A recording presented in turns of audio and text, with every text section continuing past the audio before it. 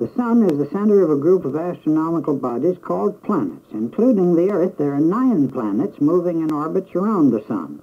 All of the planets except 2 have 1 to 12 moons. There are also more than 1,500 tiny planets called asteroids in the solar system, as well as a large number of comets. Through the telescopes of Lowell and other observatories, we will see the principal members of this solar system. Lowell Observatory is located on Mars Hill near Flagstaff, Arizona. In the dome that you see here is Dr. Lowell's 24-inch lens-type telescope used in his studies of Mars. Lens-type telescopes are mounted in closed tubes. We'll use this telescope later in the picture to watch changes in the markings on the surface of Mars through the planet's spring and summer and into its autumn season.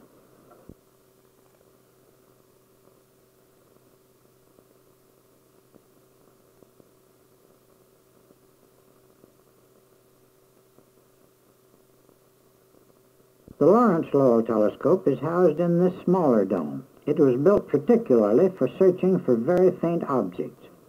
In 1930, using this telescope, Clyde Tambaugh made the photographs which led to the discovery of Pluto, the 9th and outpost planet of the solar system.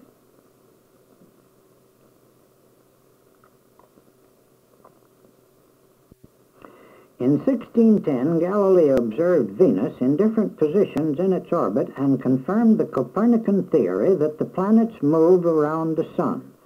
Dr. Earl Schleifer made this series of photographs of Venus showing the planet's phases just as Galileo saw them.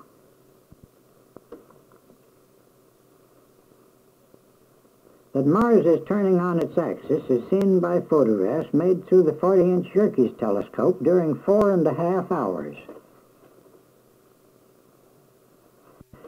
Seasonal changes on Mars from the beginning of spring through the summer and into the autumn season were photographed by Dr. Earl Schleifer at Lowell. The great white area at the top of the disk is the south polar cap. As this decreases in size, you will notice a dark area along the equator, which is the warmest region of Mars. During the Martian spring and summer, this marking is slightly greenish in hue. In the autumn, it turns brownish in color and then fades. It appears to be somewhat similar to the temperate zone on the Earth, where large areas are green in spring and summer. In the autumn, the leaves turn brown and drop, leaving the branches bare so that they're not visible from a great distance.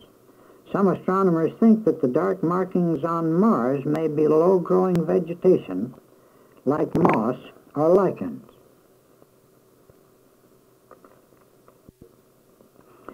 Between Mars and Jupiter, more than 1,500 tiny planets called asteroids have been discovered by their motion against the background of distant stars. Watching Jupiter through the 24-inch lens telescope at Lowell, we note that the planet is turning on its axis. Note the elongated dark area in the upper right, and you will see this moving across the disk. Jupiter is 11 times the diameter of the Earth, and it turns on its axis in 9 hours and 55 minutes. Now through the 200-inch Telescope of Palomar, notice in the upper right a light area above one of the dark belts. This is gradually carried across the face of the planet as it whirls on its axis. This rapid rotation draws the atmospheric envelope into constantly changing bands. Here's one of the moons and its shadow. By the use of a filter, the great red spot is brought out, and with a slightly different filter, we see some changes in its appearance. The great red spot was discovered in 1878.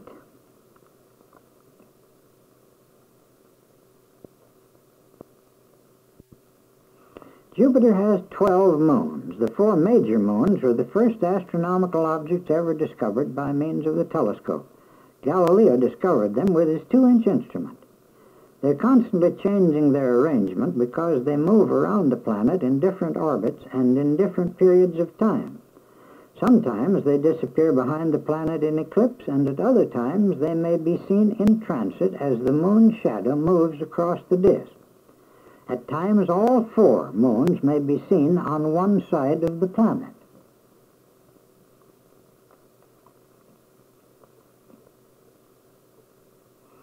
Saturn is a spectacular planet of the solar system because of its rings. These are not solid or liquid, but are clouds of meteoric material. Saturn moves around the Sun in 29.5 years. The Earth moves around in 1 year, and so we pass Saturn, so to speak, every year in 13 days. The poles of Saturn always point in one direction, and from year to year the appearance of the rings changes. Twice in each 29.5 years the rings are broadly spread, and twice they are turned edgewise. Early in the year 1610, Galileo observed Saturn with his 2-inch telescope. He made a notation that he observed the planet as triple or 3, seeing it just as you see it here. A short time later, the side objects disappeared when the rings were edgewise to the Earth. He made a record of what he observed, but he was so mystified that he failed to announce it, hence he is not credited with the discovery of the rings. Saturn moves forward in its orbit. You see the rings begin to appear again. They will widen for a few years. They recently passed their edgewise position and are now widening. After they reach their maximum, they will narrow down again to the edgewise position. In 1933, astronomers discovered a great white spot in the equatorial region of Saturn, under the rings. It was a very difficult photographic object, but Earl Schleifer at Lowell Observatory made these photographs of it to show just how it appeared in the telescope. It proved to be a region of methane and ammonia gases. Now some close-ups of Saturn. The outer ring is 171,000 miles in diameter, with Cassini's division between the outer and the middle rings.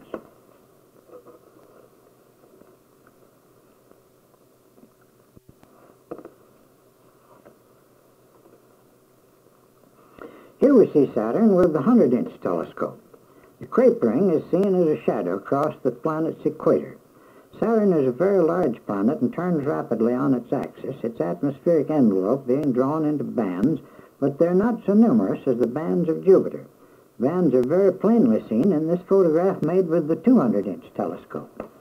The great white spot, which we see here, was 22,000 miles in length and 7,000 miles across. It doubtless represented an enormous disturbance on the surface of the planet far below. Uranus has 5 moons. We here show the 4 major moons, which move around the planet in elliptical orbits very close to the plane of the planet's equator. The 5th moon is very small and can only be seen in the largest telescopes. Neptune has 2 moons, but one of them is so small that it can only be seen in very large telescopes. Here we see Neptune and its major moon.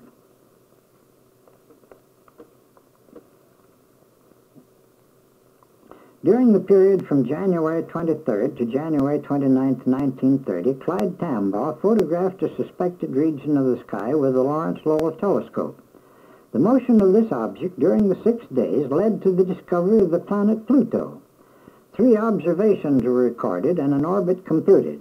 It was found to be the long-sought planet beyond the orbit of Neptune that Dr. Lowell and others had predicted. It was given the name Pluto because the first 2 letters are Dr. Percival Lowell's initials. The discovery was announced on March 13th, his birthday.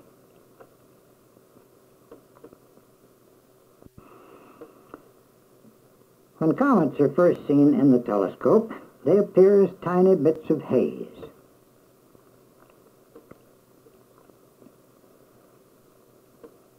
As the comet approaches the Sun, the radiation from the Sun appears to set up intensive activity in the head of the comet, and atomic material is thrown forward. This material is driven outward by the Sun's pressure of radiation, so that the tail of the comet always points generally away from the sun.